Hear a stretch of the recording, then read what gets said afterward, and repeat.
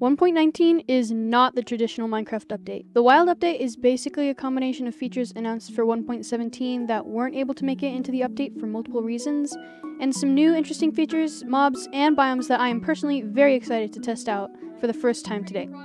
In this video, I will be going over every feature added in this update and give my honest thoughts about them. So without further ado, let's get into it. So we start off with blocks, and these are the frog lights, and I think the frog lights are maybe my new favorite block, at least in the 1.19 update. So the criteria to obtain these frog lights is very, very strange. So basically what you have to do is you have to have a small magma cube and a frog. And the frog basically has to try to devour the magma cube. So we have these smaller magma cubes here, and as you can see, the frog will eat the magma cubes. And basically what happens when the frog eats the magma cubes is you get these lights. So it really depends on the color of the frog that you get one of these frog lights. So for the yellow, it's those orange guys. For the green, it's the green frogs. And for the purple, it's the white frogs. So that's pretty interesting. These new lights have a light level of 15, so just about to right here, which is a pretty big light level. So next thing we have are these frog spawns. Now these are tadpoles, and the way you get tadpoles is with frog spawn. So if you place frog spawn on the top of the water, eventually these will turn into tadpoles. Now these are created when frogs breed, and they're literally just like eggs. They're just like turtle eggs. Eventually they hatch and turn into tadpoles. So they can only be laid on water, and they cannot be obtained in survival mode, even with silk touch. So that's pretty interesting. They're pretty hard to find. So next up, we have mangrove leaves, and I really, really like these leaves. They look super kind of like droopy, like kind of weeping willow. I like the weeping willow vibes for these leaves, because if you're making a custom tree and you kind of want to make it look droopy, these are really nice leaves for that purpose. With the mangrove tree also comes mangrove wood. So we have the mangrove log, we have the mangrove planks, we have the mangrove roots, we have the mangrove wood, and I honestly think that the mangrove wood is a terrific alternative to crimson wood. This is kind of what I imagined when I thought that we were getting crimson wood. This is what I wanted. This is what we got. So I think this is definitely a much better representation of crimson wood than this. So this is definitely a better alternative to crimson in my opinion. So next up here we have mud. So mud can be basically found in the swamp biome along with these trees. Now mud is created, you can create it yourself by basically taking dirt and a water bottle and a dispenser, powering the dispenser, and then the water goes into the mud. This is a very interesting feature. That's how you create mud, but the way you get rid of mud, if you have any solid block, then dripstone, and then mud, eventually the water will drain from the dripstone and it will turn into clay. So I just did that because I didn't want to wait for it because I think it takes a while. But it does eventually turn into clay. So it goes from dirt to mud to clay, which I think is a really interesting feature. So as well as mud, we have mud bricks, we have packed mud, and we have muddy roots, which spawn commonly in the jungle. Or I mean in the swamp. Into the minecart we go. Woo.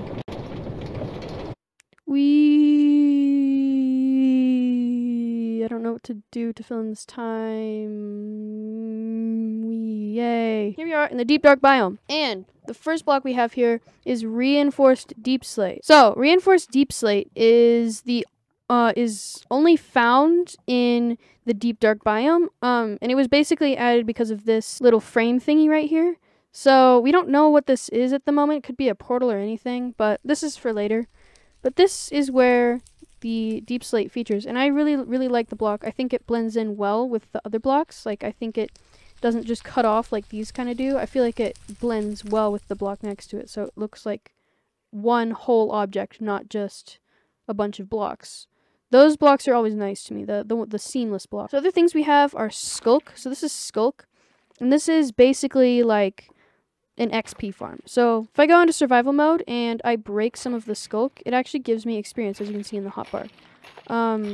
So after a little bit of skulk, you will get experience, and this is pretty interesting because of this block right here, which is the catalyst. Basically, what the catalyst does is if there is a mob nearby, say a creeper, and you kill it, you the player kill it, it will basically use any nearby block and it will turn it into skulk. So let me try it again because it wasn't really visibly able to be seen. But as you can see, the skulk had a sense that something died, and you could see that that skulk reappeared there. So it only works with creatures with experience, so like a villager wouldn't work on it. But anything with experience, any mob with experience, will make skulk. And I guess that makes sense because skulk does drop experience. So that's a pretty interesting block. This is basically like the creator of them all and the way you get all of the skulk block. This is the skulk shrieker, and it generates also down here in the deep dark biome. And I really love the design of the spinning souls in there. It looks really cool. It looks kind of like a ender pearl. So basically, when a skulk sensor activates it or you step on it, what you will see is that this cool new particle will come out of it. It kind of looks like those smoke rings that you see. I really, really like this new particle, and it also shrieks. It's really scary. So it can also be like activated by stepping on it, skulk sensor, or redstone. Any of those three. And when it is activated, at least in survival mode, I think, it gives you the darkness effect. I don't know. It's not giving me the darkness effect. I'm not sure if it's supposed to, but when it says when activated, it gives it darkness effect. You just have to be honest with me. But if I give myself the effect, you can see everything around me goes dark. And I actually have night vision on right now, so you can like, it's not that dark. So there's also the skulk veins. I think they look really cool. They also have the animated texture just like the skulk blocks. So for the next little bit, we are going to be heading up to the surface to look at some items. Yay! So our first item is the bucket of tadpoles. So basically, if you have a bucket of tadpoles, you can spawn these tadpoles. I really like these tadpoles. They're so nice. And they're so sweet, and they're so kind. And what the hell? What the frog just freaking jumped it? What are you doing? So there's also, oh crap, where'd all the items go? Frick. Please stand by for a moment. So we also have these echo shards here, and if you basically do this, or I mean, not echo shards, disc fragments, I'm stupid. If you put all of these disc fragments, kind of 9 of them in this area, you will get a music disc by Samuel Oberg, or Auberg, or something, whatever that says. I'm not sure. I'm sorry to mispronounce your name, but so yeah, it's a great song, terrific song. It's not terrifying at all. Probably is it good? It's like deep dark themed. It's probably scary. Yep, it's terrifying.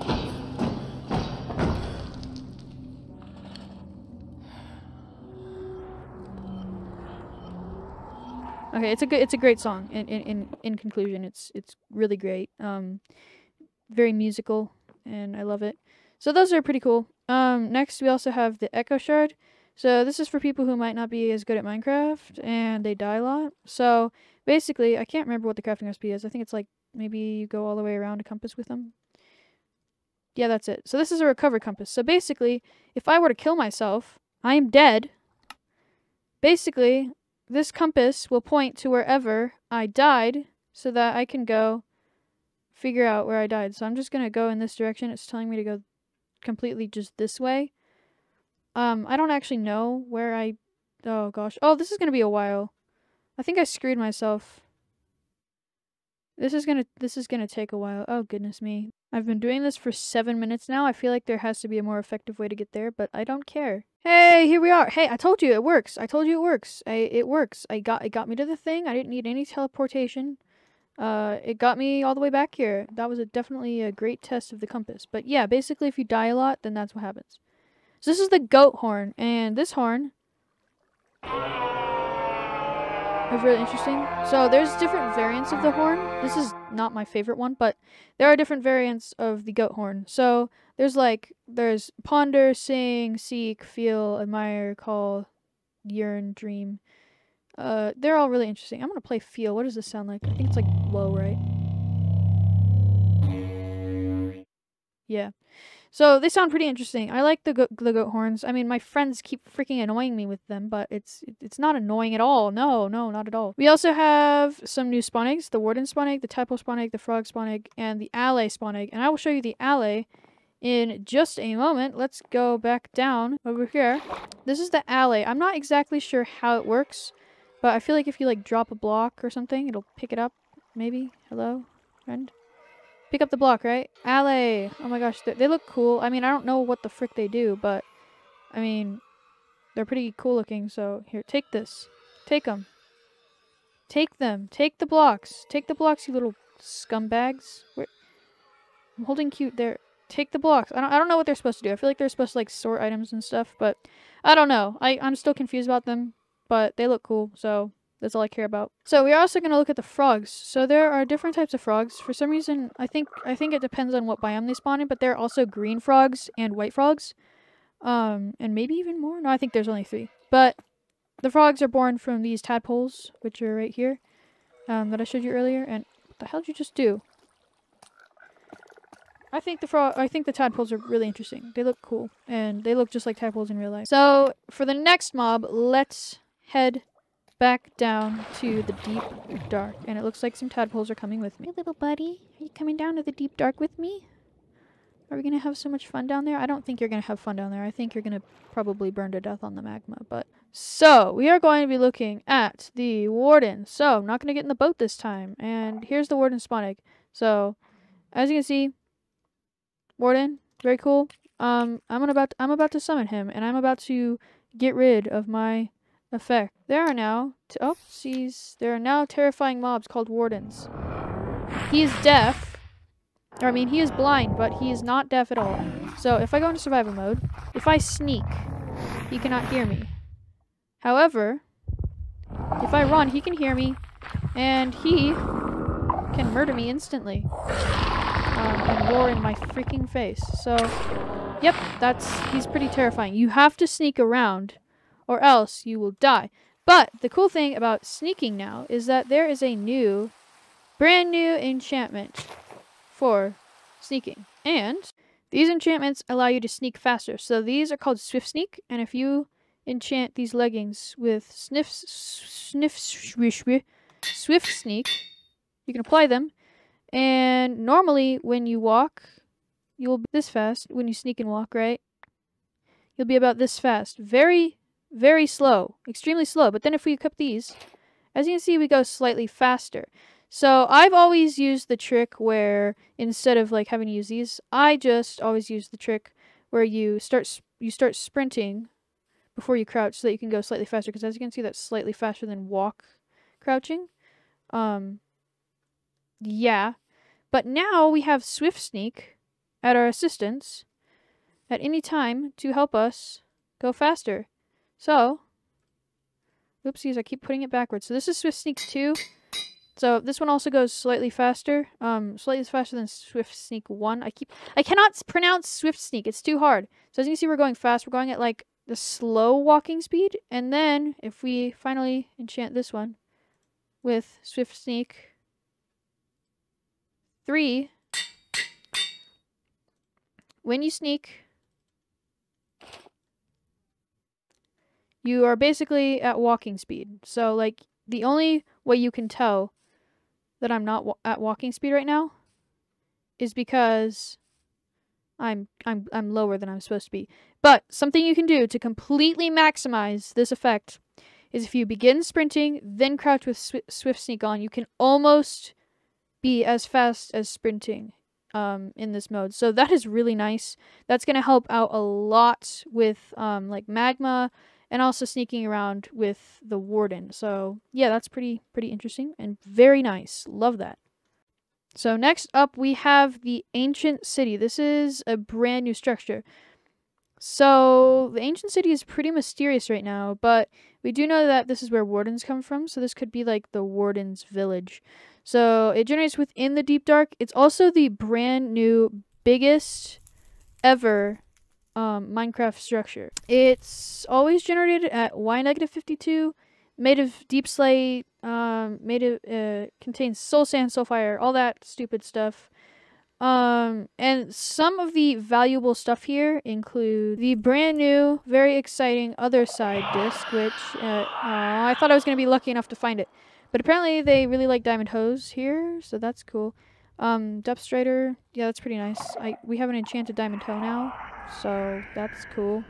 But if you are lucky enough, you will find the other side music disc. Maybe in here? Nope, I just have to get it. Okay.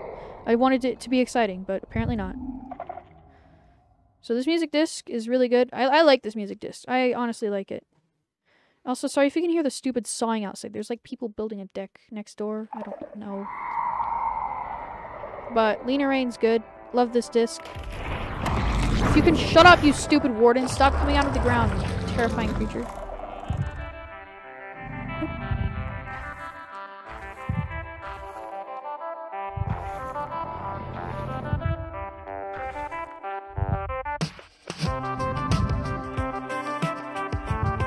Great music disc.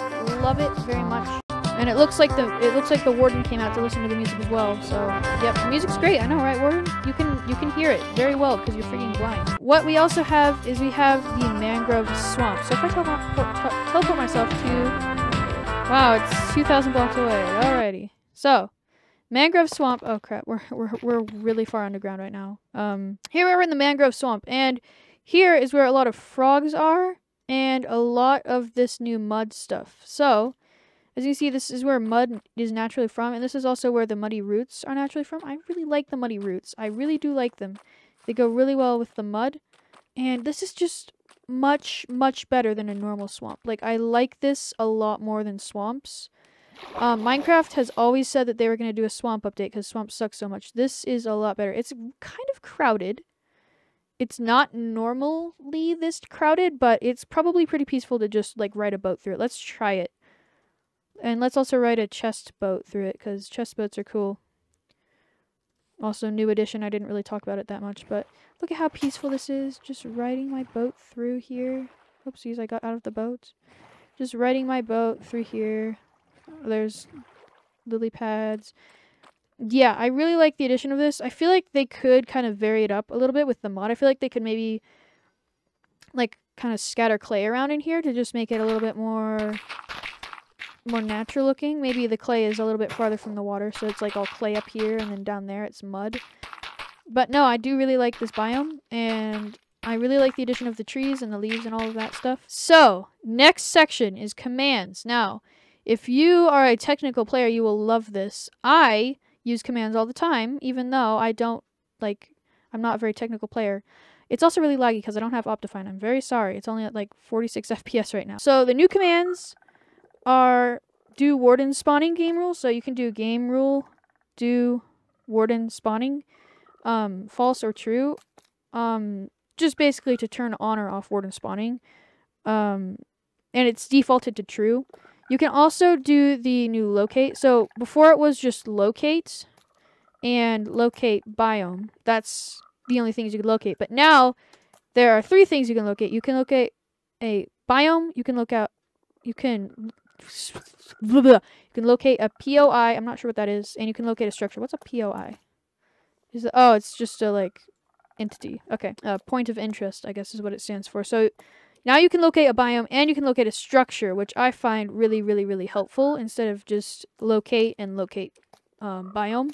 That did catch me off guard because I use this command all the time. So it was kind of weird when I couldn't just do locate biome and I had to, like, do a space. But that's fine.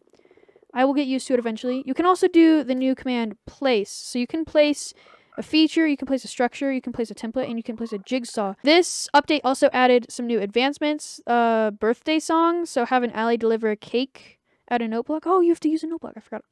So there's bucket, which is basically catching a tadpole in a bucket. There's it spreads, which is killing a mob near a skulk catalyst. Sneak 100, which is sneaking near a skulk sensor or a warden to prevent it from detecting you. There is when the squad hops into town, which is get each frog variant in a lead. With our powers combined, which is when you get all 3 of the frog lights, which I will show you right now. If I get all 3 of them, you get one of the cool purple ones. And then you've got a friend in me, which is have an ally deliver items to you. So I'm excited to figure out how allies work. I'm not sure how they work right now. I'm sorry that I can't provide you with information, but I'm very excited about this update. I love this update. Overall, it's really cool. I feel like there could be a few things that need to change. But overall, I think it is a great update. And very happy 1.19 is out. I'm also happy that you are about to subscribe to my YouTube channel right now. So press the subscribe button. I will see you in the next video. Bye! Oh crap, I just freaking fell off.